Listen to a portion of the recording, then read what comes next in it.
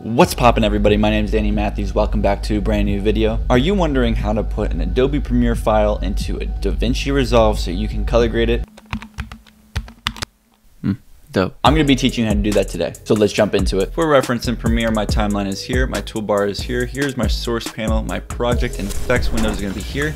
Here is the effects control for that, and finally the preview window. All right, guys, so here I have a video with audio and everything, so you can see that all of it's actually going to be imported into DaVinci Resolve when we do this. So guys, first things first, in your timeline, what you're going to do is come up here to File, go over here to Export, and we're going to go down to where it says Final Cut Pro XML. I don't know why they name it Final Cut. I'm guessing they just don't want anybody to know that they can put it in DaVinci. I don't really know, but this is going to be what you're going to want to hit. The XML file is what we're going to convert it to. So go ahead and click on that. It is simplifying its project, apparently. So once you guys have this open, go ahead and rename it to whatever you want. You can go ahead and name it Leave Your Mark No Grade. And you want to make sure that you label it no grade so you know which XML file is which. So go ahead and save it into your project files. And it's going to go ahead and export it. And then after that, what you're going to want to do is come over here to DaVinci Resolve. Once you find it, I don't know where it is. Go ahead and open up DaVinci Resolve. Beautiful. So here we are in a DaVinci Resolve. And what we're going to have to do is go ahead and create a new project. So go ahead and click on New Project.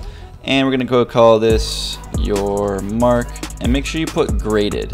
That way you know that this is actually a graded project. That way when you export it as an XML file, it'll be called this. And now we are in DaVinci Resolve. What you're gonna wanna do next is go over to Edit. That way you can import the XML file and then you can go over to color grading it.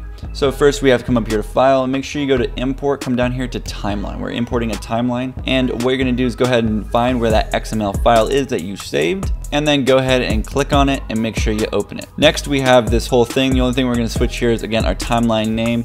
Make sure that you name it to what you're gonna be easier to find it afterwards, because it's an XML file. You're gonna wanna name it graded. So when we export it as an XML file back into Premiere, we can make this real easy. And you can leave everything else as is. So once you guys have all your footage in here, you are good to go over to your color grade.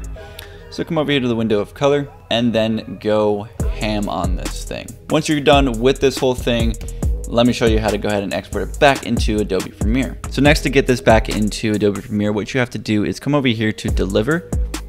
Under Deliver, we're gonna go ahead and choose our option of doing a Premiere XML file. Come over here and go ahead and put in the location that you want it to be. Go ahead and just save it there and you're good to go. Once you have your file opened and location selected, all you have to do is come down here to Add to Render Queue, and it's gonna go ahead and be over here in our Job 1 render queue. Go ahead and render it out and it's good to go. Once it's done rendering, we can go ahead and add this XML file into Adobe Premiere. Next, what we're gonna do is come over here into Adobe Premiere. So in Adobe Premiere, we're gonna come up here to File, and we are going to come over here to Import, and then it's going to go ahead and give us an option of what we want to import. Then you got to come over here to where you saved your exported graded, and here's our exported graded XML. Go ahead and import. And you might get a caution warning here about FCP transition results report. That has to do with it not being fully updated, because I just don't have the thing fully updated, but it's nothing to worry about. It's going to import literally everything, so make sure you have a bin ready to go for this, so you can just put that right in there. We're going to go ahead and just name this Resolve and move all of that in there. And then all you got to do is open up your timeline, and here it is.